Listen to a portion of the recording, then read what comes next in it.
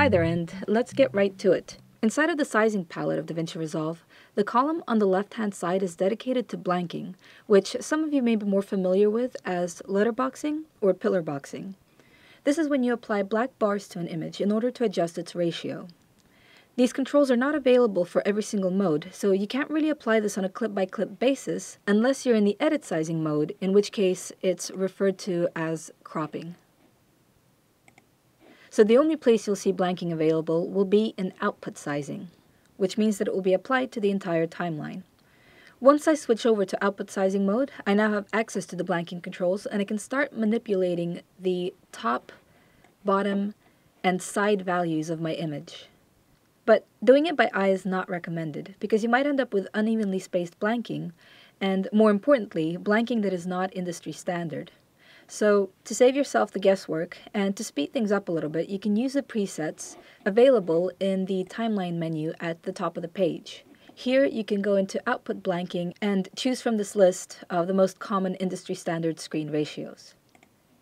By the way, this is not to be confused with the aspect ratio selection you have in the view menu, which is only there to act as a guideline for your title and action safe lines. So this will in no way crop your image or affect your output.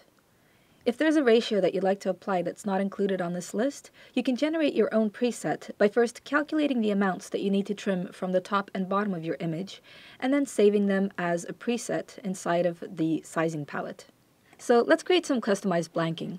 Let's say we've got a client that's asked us to apply a pretty extreme Ultra Panavision 276 ratio to our image. I'm going to have to take the width of my image, in this case it's Full HD, so it's going to be 1920, and divide it by the ratio that I want to apply, which is 276.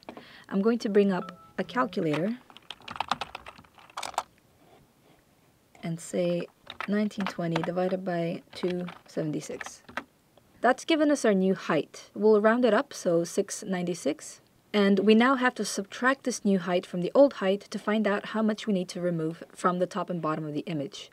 So that's going to be 1080 minus 696 and divided by 2 to find out what the size of the blanking is. So that's 192 pixels from the top. And then we just subtract 192 from 1080, which is 888. I think that looks pretty correct, so I'm going to click on Create and give it a pretty good descriptive name, so 27621 Ultra Panavision.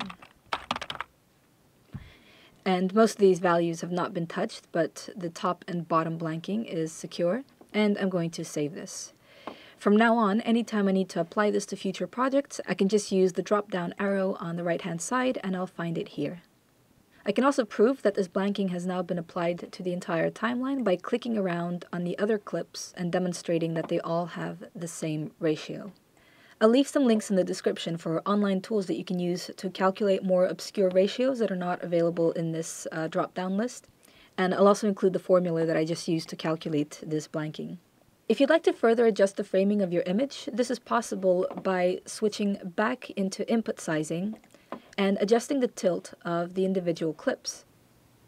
So the footage behind the blanking hasn't been destroyed, it's still there. You can always reveal it or hide it based on how you want the clip to be framed.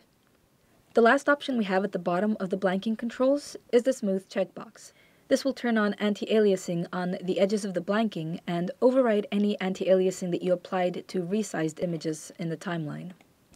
If you find that the blanking starts to look too blurry, then you can just turn this off. Thank you very much for watching, and until next time.